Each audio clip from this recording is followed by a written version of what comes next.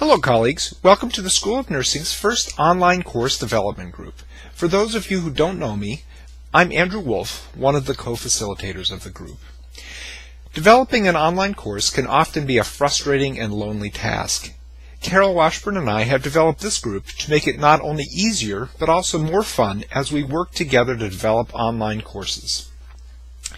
We have developed a step-by-step framework for you to follow as you develop courses from the very early stages. But more importantly, we've created a space for us all to work together as a community to support each other through the course development process. Now, first, a little bit about myself. I've been teaching online for a little bit more than 3 years now. I love technology, and I've been amazed with the learning communities that I've seen develop in my online courses.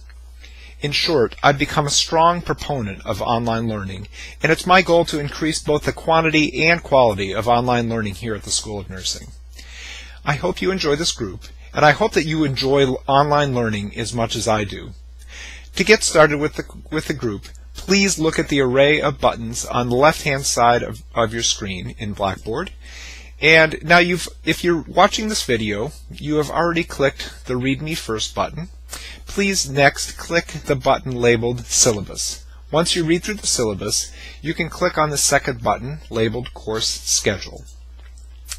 Read through the course schedule, and your third step will be to click on the button labeled Learning Modules, and then beginning the introductory module. And in the introductory module is largely made up of a discussion board in which you will be encouraged to introduce yourself and talk a little bit about the course that you will be developing during this working group.